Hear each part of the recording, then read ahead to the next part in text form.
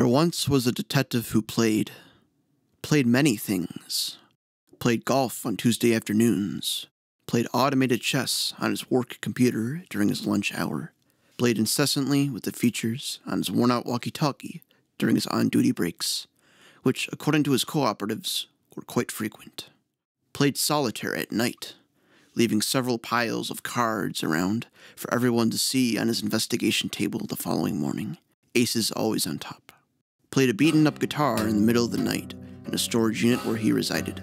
The subtle vibrations of the rusty strings rattling off the walls. No one listening besides his crustaceous self. He was known by many as Carl Higgins, and throughout his years he had played many different things.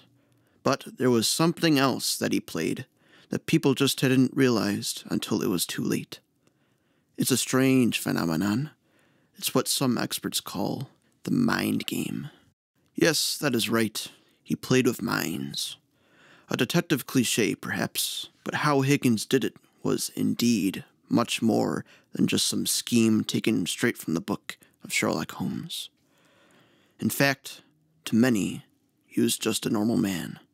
He seemed just like a regular guy. He was a regular at the grocery store where I work. One time I remember ringing him out at the store. He was purchasing a 6-pack of Michelobs. He gave me a warm smirk after I gave him his receipt. I work at the building next door to the sheriff's department, but have never seen the man nor his family. I've heard some things about him, often nice things. I've also heard that he is a proficient chess player. Indeed, Carl Higgins' primary strategy was to be a detective who was hard to detect or notice. Wearing a limited wardrobe consisting of fleece jackets, t-shirts, and jeans, he would be able to approach potential convicts by merely walking down the street. Hello. I was planning on going to the Leonard Cafe with some folks. Do you have any idea what happened there? Did someone die? Yeah, I believe her name was Margaret Fickle. I don't know much about her. She had a yellow purse, I believe. She had too much money on her that day. Yeah, money. Thank you. That is all I need to know. As you can see, Higgins preferred to have a private identity, hiding his occupation in the shape of an unmemorable man. He invested in very few connections with people. I'm the opposite. I love the art of open conversation. But he loved the art of identity, and he also liked privacy. For 12 years, he lived with his wife Susan in a quiet 2-story pristine house in Lake County, Illinois. For work, he drove to his private detective office in downtown Chicago, sometimes resorting there overnight when he wanted to be completely alone. Hey, Suzanne. I'm going to be staying overnight in Chicago. I've got some work to get done. But what about us, Carl? What about me? Don't worry. I'll take you off of Chinese or something. One night, Carl came home around 2 in the morning, his wife waiting to tell him something, that their 12-year relationship was over. I've been waiting for you. Suzanne, you're still awake? Yep. I've been waiting here all night. Honey, But there's no reason you should be coming home at 2 a.m. unless you found someone else. How absurd! Well, I've had enough of this. This marriage is over. What? You threw our love away a long time ago. And you know what? You should go live in the trash, you piece of garbage. Why would you say such a thing? Because you'd rather live in a garbage can anyway.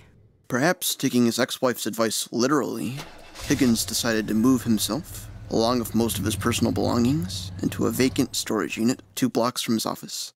By then, he was a 45-year-old man who was beginning to feel contained by a life of formality. After his divorce, Carl became even more adventurous in his approach towards life.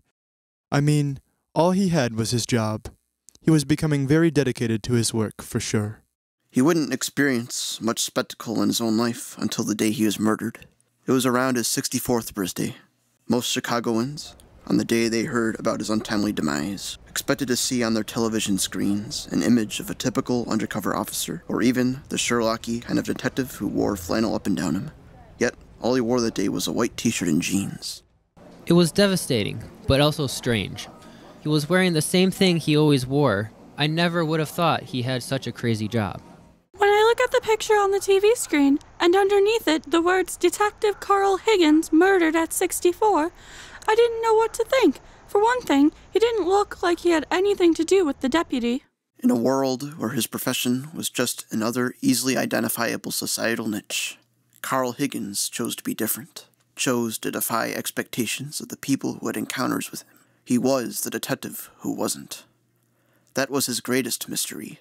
That was how he played with people's minds. Yet, this mystery would cost Higgins his own life. It was a Sunday night. The year was 1984. He was walking back to his residence after a long evening of work. He had one of his most successful weeks on the job, investigating a murder at a local bar, tracking down both of the suspects who committed the wrongdoing. He was happy, daydreaming about getting back together with his wife. Woohoo! I feel accomplished. 1-2 punch. Woo! I bet Suzanne will be proud. Yeah, I forgot what a woman she was. Let's see. As Higgins turned a corner, 2 hooded men waiting behind the bushes swiftly ambushed him. Oh, dear God! According to Higgins' former cooperatives, he was stabbed 20 times with the perpetrator's pocket knives and then thrown into the shrubs before they ran off. It seemed like a senseless act after such a hopeful day, but the murder of Carl Higgins showed to the world that no matter who you are, you can't defend yourself, even when you are working for the police. The city can be dangerous. Carl was a brilliant man, but he wasn't careful enough. I still look up to him as a coworker, despite his mistakes. I don't know how to say it. He was a force of nature. He was the detective who wasn't.